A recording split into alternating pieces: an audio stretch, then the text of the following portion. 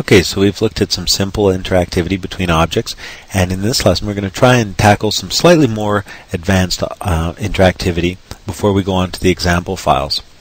So I'm going to whisk through here and create a little layout. I'm going to go in my gallery and I'm going to select the blue pill button. This time I'm going to shrink it down because I'm going to make a few of them. So I'll have to double click on it and take the text size down accordingly. In this case I'll go down to about 11 point. That should be good. Then I'm going to Control D to create a few of these little buttons here. And I'm going to,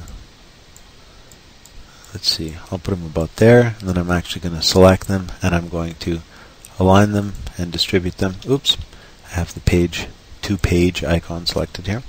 So I'll go ahead and align them to the page here as a group. And then I'm going to move them back down. Okay, so we've got 3 buttons here.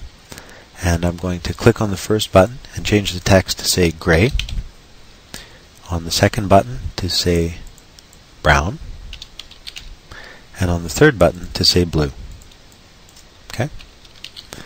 Now I'm going to set up an image object by clicking on this little image icon and selecting one of these backgrounds. In this case we may as well select the first one in the abstract gallery, which is gray, and it will correspond to our first button. I'll press OK. As you can see, it's way too huge for the stage, so I'm going to drag on the corner and just drag it here into the center. And I'm going to align it to the page actually. There we go. And we're ready to go. All we need is a label object for that little bit extra functionality. And we're ready to go. I'm going to click on this little letter A in the icon bar to create a label object.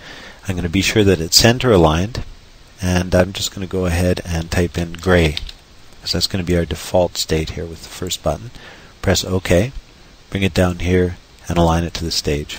Okay, we're ready to go.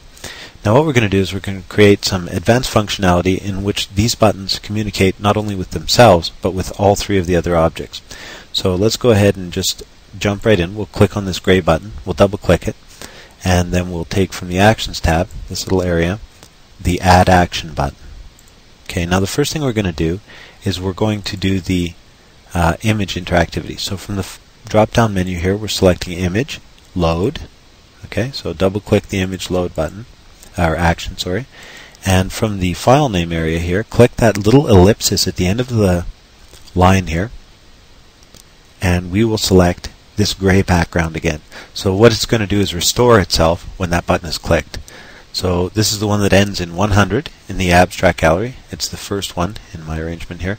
And it looks like this. And we'll press OK, press Finish, and now we're going to move on to the next level of interactivity. This button, when it's clicked, is going to restore the text of the label object to say gray. So we'll select the label object from the Choose a Category pull down, and we will select the label Set Text Action, and in between the quotations here, making sure that we retain those quotation marks, we're going to set the text to say gray, and it's going to be set for the label 1 object. Okay? So we'll press Finish, and then the final layer of interactivity here is going to be with the other buttons and with itself. So we're going to go to the Add Action, and then from the pull-down menu, Button, Actions, and we're going to select the Set Enabled action here. We'll press Next, and we are going to leave it set to itself. As you'll see, there's the choice of the 3 buttons here, but we'll leave it set to button 1, and we will change the Enabled field here to say False. Okay? So it's going to disable itself when it gets clicked.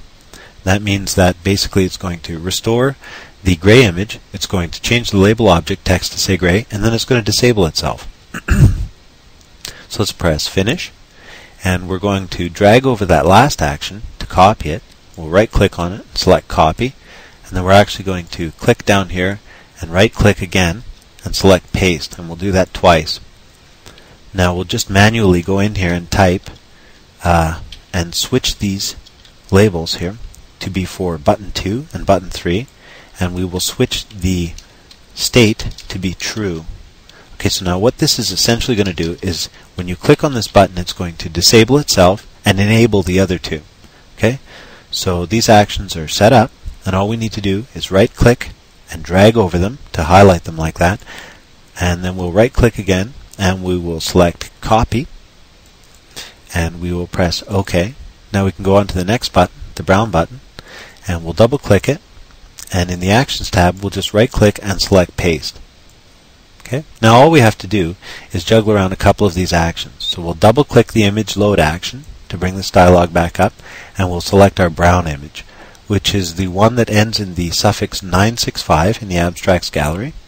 As you can see it right here. We'll press OK, and we will make sure that it's still set to image 1, and we'll press OK. Now we'll come into our actions here and manually edit them a bit. We'll select the label text and change it to brown. Additionally, we'll change the disabled button here to be label button 2 and switch button 1 down here. So we've switched the number 2 and the number 1 between those two action lines. And press OK, and then we'll move on to the blue button. We still have that same code in our clipboard, so we can paste it here into the Actions area of our final button.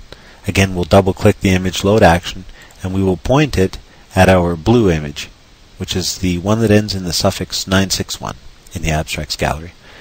Okay, and we'll press OK, and then we will again switch our text here to say blue this time, and again we will switch the button labels here so that button 3 is being disabled and button 1 is being enabled. We'll press OK, and we're finished our advanced interactivity. If we preview this project, we'll see that we pressed F5 to preview. We'll see that what we've got is our 3 buttons, our label object, and our background. So it shows our gray background, and it displays that it is a gray background. Now in this case, I didn't bother to disable this button right off. I could have, but for the purposes of demonstration, we just moved along. If I click on that gray button, you'll notice it's now disabled. If we click on one of the other buttons, you'll notice that not only does it re-enable, if you like, the gray button, it disables itself, and it changes the image to match the label object. So when we click on the brown button, we get the brown image with the brown label. When we click on the blue button, we get the blue image with the blue label, and so forth, for the gray image, etc. As well, each button disables itself as we click on it, and it will not re-enable until we've clicked on one of the other 2 buttons. So this is some advanced object interactivity, and as you can see in this case, these buttons are actually communicating not only with themselves, but with 3 other objects at any given time. Well, 4 if you count the 2 button objects as unique objects. So this demonstrates some really advanced object interactivity, and actually it would be very easy in this case to also set it so the label object or the image object interacted backwards with the buttons as well. But in this case we just did it this way for the sake of expediency. But you can see that the level of interactivity is not limited by anything other than your imagination. And if you're going to combine these things with functions and so forth, you can create some extremely profound interactivity between your objects. If you're curious about functions, I encourage you to go to www.speedytraining.com and check out the training CD on tables and functions and data handling.